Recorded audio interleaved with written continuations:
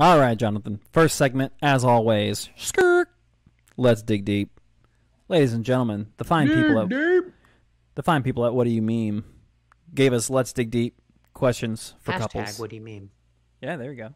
And I keep hashtagging him on Twitter, and I'm really waiting for somebody to finally respond. What Do You Meme? We're going to keep hashtagging you. What else do you have going on? What do you have going on except making stellar card games? I'm talking like absolutely stellar card games. So bring it on. We got three faces of this beast. Just say hey. That's all we want. Just say hey. Hey, how you doing? Thanks for purchasing my card game. So, ladies and gentlemen, this game comprises of 3 columns of questions, 1 icebreaker, 1 deep question, and 1 deeper question. And we are going to pull these out at random. An icebreaker, a deep question, and a deeper question. I see your organization over there, man. Good job, TD Bomb. You like that? All right. So, number 1, the icebreaker. Do you eat crusts off your sandwiches? Do you eat crust off? Bitch. I mean, I eat the crust. Like, do you like? Are they asking like, do you like go all the way around the sandwich? No, it's just because there's people who like want their sandwiches with the crust off because they're pampered little piss ants. You eat the crust, okay? You get the sandwich, you get the bread. You're going to eat the whole damn thing. Yeah, eat the whole thing. And you're going to be happy about it, okay? You're not getting the crust removed. You're going to eat the sandwich, okay? And if I give you the 2 heels with nothing but peanut butter on it, that's what you're going to get. That's what you're going to get. And you're going to smile and you're going to say thank you. I like the heels of a loaf of bread, personally. Yeah, I'm fine with it. I've actually really never known anybody in my life who's been like no crust. And if we wouldn't be friends. I'd probably do some kind of physical altercation against them. We wouldn't be friends. Simple as that. I refuse to be friends with someone who needs the crust. There are people like, obviously it's part of movies, it's part of pop culture where it's like no crust, whatever. So there's obviously people like that. But I've never met them. And it's a question for a reason, I guess. So yeah. No, I just crust, the whole thing. 100%. Like, why would I want to not eat the sandwich? Like, maybe if I'm full, I'm giving someone the benefit of the doubt. Like, it's too much food. I don't know. I eat the whole fucking sandwich. Quit being a baby. Deep question. How many phones have you gone through? Broken, lost, stopped working, etc. How many phones have you gone through? Well, see, we're at that age where that's a crazy question because we had analog phones during our childhoods, right? So, analog phones break, stuff like that, fall off the wall, the cord snaps, you have to replace the cords, things like that. Yeah, this is strictly mobile phones, I think. Going into our, teenage years and adulthood, we got mobile phones. Right. And how many have we ever, I can't give you an answer to that because I always upgrade. I always do those kind of things. Say upgrade have a story about it. Let's say upgrade real quick. Let's do the math. You upgrade every 2 years on average. Pretty much. Yeah, average. Okay. And we started getting phones around 98 was when 98, 99. Yeah, that's when I got my first phone. I got my first Nokia series playing Snake on that bad boy. Same here. So that's 23 years. Digis PCS. So that's 23 years. Let's round it down to 22 just for math's sake. That's 11 mobile phones. So I'd say probably around 11 mobile phones sounds about right. Okay. Sounds about right. Sounds about right. Yeah. I've never broken one and been like, well, that's it. I got to get a new phone. I've never had that situation before. Well, I went from BlackBerry to Apple probably around 2009. And when I got Apple, I was like, holy crap, I love this phone. And it was like the Apple 4. Or the iPhone 4. And I really loved it. And I had a great Alltel plan at the time because it was still Alltel. And the Bush got bought out by Verizon. So I was like $40 a month, unlimited everything, grandfathered in, bing, bang, boom. It was fantastic. Well, I'm an iPhone 4 and I was in Kemah, Texas, the Kemah Boardwalk at Schlitterbahn, which is a water park. And I had some friends come and visit me, and the whole trip, I'm sitting there going down water slides. I'm video recording in the water because I had an OtterBox and everything. And I was like, woo! It was great. I was waiting. I could not wait to post all the things that I did that day because it was so awesome, going down all the tubes and slides and everything like that. So going around the wave pool before we were leaving, and we decided, hey, let's go one more lap. So we're going one last lap, and we're at like 100 yards to get out, and waves are coming through, and this little shit kid comes across. He's swimming, and he like kicks, hits my pocket, and I like push him off me. I'm like, you little bitch. We get out. When I get out, I grab my phone. He kicked open the little flat box the otter that protects box. your phone in your otter box. He kicked it open, and all the water got in there. Oh. Instantly drove to like the CVS, got a bag of rice, put it in there, drove home back to Houston. So it was about 45 minutes or so. Yeah. Let it sit there all night. Phone completely died. Dead. Had to upgrade my phone. And when I upgraded my phone, Verizon made me do a new contract. You got kicked out of your Alltel plan.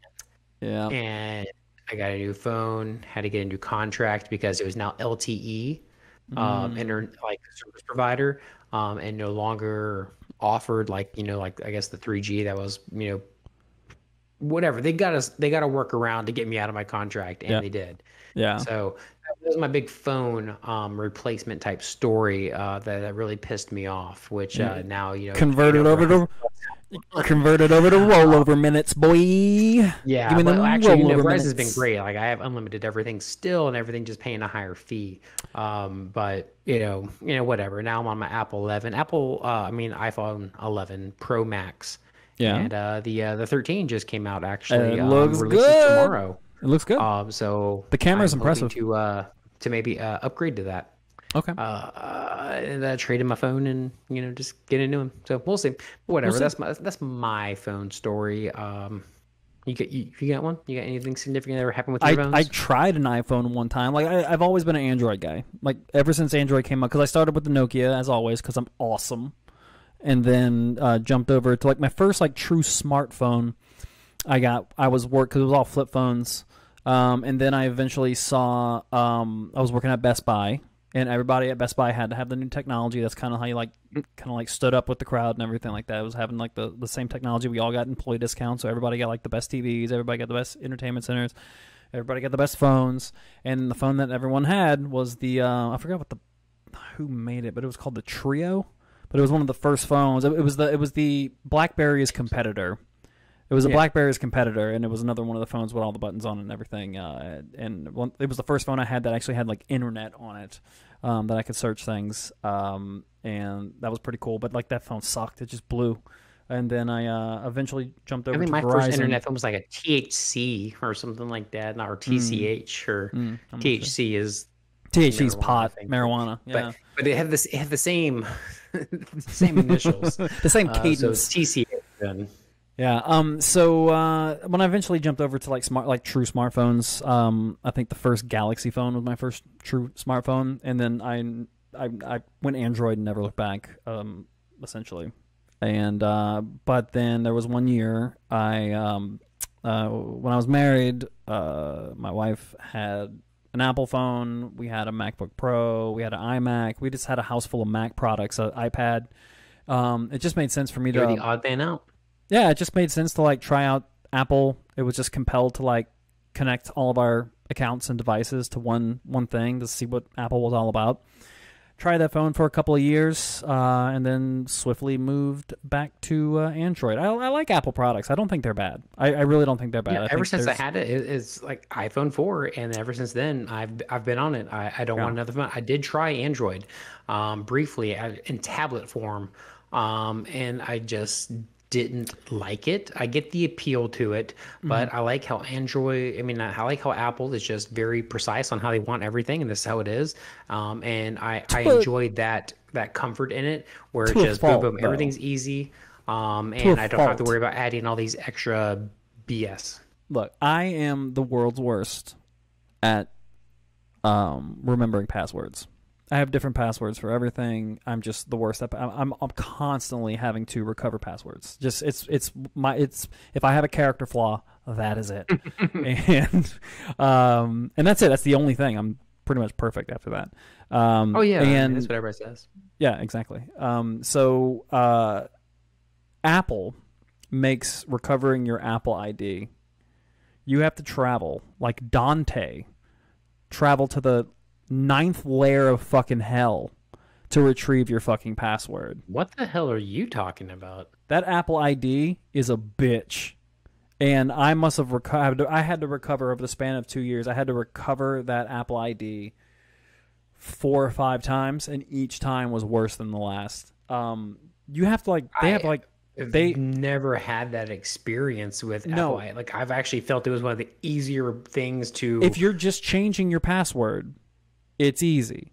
If you're attempting to log in and you fuck up 3 times and they lock you out, therein lies the problem. Like you have to wait 72 hours, and then you have to put in an official request, and they have to take the time and investigate after the lockout period. So if you can't get in and you're locked out of your account and you put your password in incorrectly, you have to go through a process, and it's not cool. It's not fun. That was like the main turnoff for me for Apple. It was too much of a pain. It was too secure. I like a little bit of danger in my mobile devices and everything. I like a little insecurity. It just. And I also enjoy just the customization that I can do. If I feel like my phone's getting stale, I can completely change the way it looks, the way it operates. I can change themes. I can change everything around and kind of give it a facelift, which is pretty fun. Android's always been my jam. You do that on Apple too. Not as much as Android. Android's no. Don't even no. If you jailbreak your Apple, yeah, you can customize it. But no, dude, like there's no comparison. Any person who owns an Android right now that's watching you say no is calling you a fucking idiot through their fucking and then YouTube every screen. Apple person watching me is shaking their head. Yeah. I can very much customize. You do not get an Apple for like the amount of customization that you can do on Android. It's the useless stuff. Yeah, probably not. But the things that you want to do. The aesthetic changes are pretty nice, and then there's apps that actually change the system, and Apple does not allow you to like do things like that. They don't allow it. You can't change their system. With an Android, you can completely change the system. It's awesome. It's really great. You can actually get into the developer tools. Apple will not allow you to go into the developer tools. And I'm happy for that. And lets me not fuck up my phone. There you go. No, that's great. That's great. That was deep. Apple versus Android. Let us know what you think. What do you think? Could be a good topic. It is. We'll pose that topic. We'll pose that topic in the Facebook group, and if we get some good responses, we'll talk about it and read your responses on the show. If we have some really good responses, we'll have a battle royale. Ooh, only one will That's what I'm survive. talking about, and we'll air it live on pay-per-view. All right, deeper. When was the last time you stole something? When was the last time you stole something? Does happiness count? Inside somebody's heart? That's every day, baby. I can't help that. Ladies. The last time you stole something. Okay, so confession time. Like downright stole something? Like walked in, took something, and walked out? Like, I don't know. I steal gas station sunglasses. If I don't like buying sunglasses. I don't believe in it. I think it's a crime. So I will go into a gas station and find a pair of aviators that I like, put them on my head, pay for whatever I went in there for, and walk out. And have done that for years. Okay. Yeah, and that happened maybe 5 months ago, where I lost my sunglasses when I was on my vacation lake trip, and I had to go to the gas station and walked out with a new pair of shades. Yeah. That's Jonathan Peele. It's Jonathan Peele, 245 Meadow Creek Lane, New Orleans, Louisiana. Yeah. Go get him. Yeah. I don't. God, I'm trying to think. Like, when was the last time? I know I have stolen something before, but I just can't. remember recently a mutual person that we know has accused me of stealing something, and he wouldn't say what it was, but I don't know. I don't have no fucking clue what he was talking about. Round 4 in our fantasy draft, you stole the wide receiver that I wanted. Oh, that's true. That's true. I stole the championship from you at the end of last season. That is very true as well. I gave it to you. You were having a rough year, and I wanted you to have something to really put your hat on. I think I had that championship locked away in the first game. Anyway, regardless. But yeah, like physical stealing, hey, well, good on you then. Like, hey, you're a moral, upright citizen, and we're all happy for it. Like company time, like I work from home. Like there is a little bit more. He admitted it. You heard it. That's it. I'm done. No, I mean, cut his payroll. Look, everybody has stole company time. If you haven't, you're a fucking liar. Straight Boss up makes a dollar. liar. I make a dime. That's why I poop on company's time. I like that. I like that a lot. I'm going to use that in the next HR meeting. So that's why I always save my poops when I gotta go to work. There you go. There you go. That's 10 minutes. Hashtag making money. Making money. Make that money. It's poop money. Yeah, I got something. I'm going to leave this Dig Deep segment on a non sequitur question about money, and I want you to think about it. Have you ever noticed that people who have $ tattoos on their body are always broke as shit? Have you noticed that? Because everybody's broke as shit. If you have a $ big money hustler. What you want. Broke as fuck. In the world, right? Broke That's as what they're doing. Yeah, they're the ones who should be asking.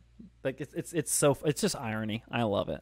I love it. There was a lady. I love ironic tattoos. There was one time when I was working at Sonic Drive-In, I was working in the drive-through window, and this lady pulled up, just bigger. No regrets. Bigger woman, but like she had her like a crop top, and just her boobs were just like barreling out. She's reaching over, and I could tell like on her boob she had one of those really classy boob tattoos, and it said. Stop. I can only be so erect, Travis. And I know, I'm sorry. I mean, I got about 20% blood flow going right now, just reminiscing about the situation. But she had a tattoo, and it said, "Only God can judge me." And I'm like, I got news for you. Spoiler alert. No, he's not the only one, because I'm judging you pretty hard right now. And I'm recording you, and we're going to share this on Reddit. And we're going to share this on the Reddits. All right, let's end this. Was it 17th? 18th Dig Deep that we've done. Wow, we are really chugging along. So we will move on. A grave. Yeah, we almost do. Let's move on to the next topic.